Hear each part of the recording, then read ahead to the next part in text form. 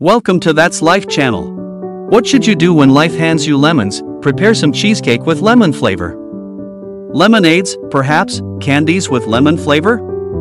Consider some lemon donuts. What is going on? Donuts from lemon? In any case, I haven't tried that.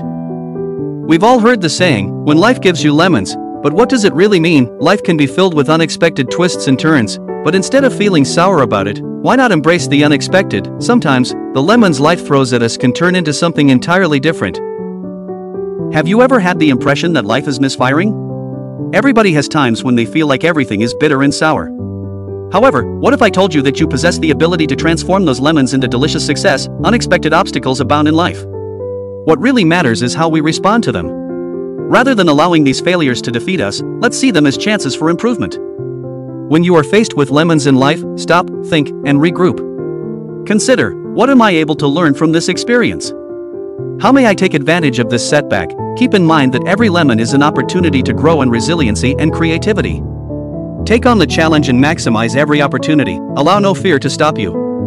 Make lemonade with those lemons by taking that risky leap of faith. Make something extraordinary with your special abilities and skills.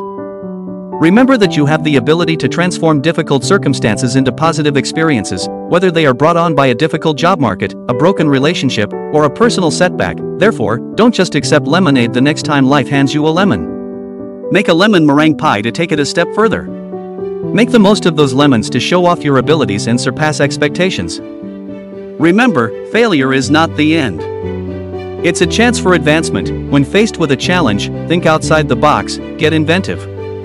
Seek out the silver lining, the hidden opportunity. Take your setbacks and turn them into something refreshing and delicious, just as you would with lemons, because, in the end, what defines us is not the number of lemons thrown at us, but how we respond to them. The question is, who wants lemon donuts?